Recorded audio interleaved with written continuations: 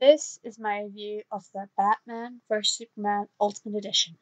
In this cut, you see more scenes of Lex Luthor. You see the more mad genius that he is portrayed in the movie. See the way he sort of fast paced talking he does when he talks to you. You see more of that. And one of the good added scene was the bit when he meets Batman when he's in prison.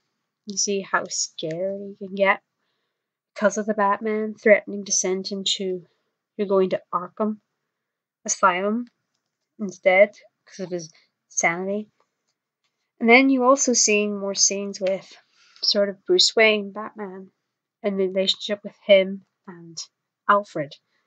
See the more sort of, relationship between the two of them. Like Alfred practically raised Bruce since from the accidents. And you see the more scenes of him preparing to take down Superman, or sort of it adds more context to his side of it as well.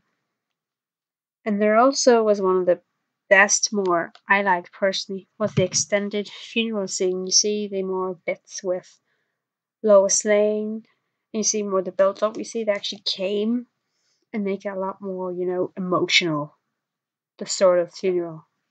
And there also was more context into Lois Lane trying, pin Lex Luthor to what's all been going on. See her as part of helping with her friend, so have more contact, so them working to find that out. There was about 30 minutes extra. I thought it really did add a lot of more context to certain parts that were a bit, weren't properly set up. It added more context, so it flowed a bit better. I hope you liked this review. If you have any ideas for future videos, please comment below and subscribe to my channel.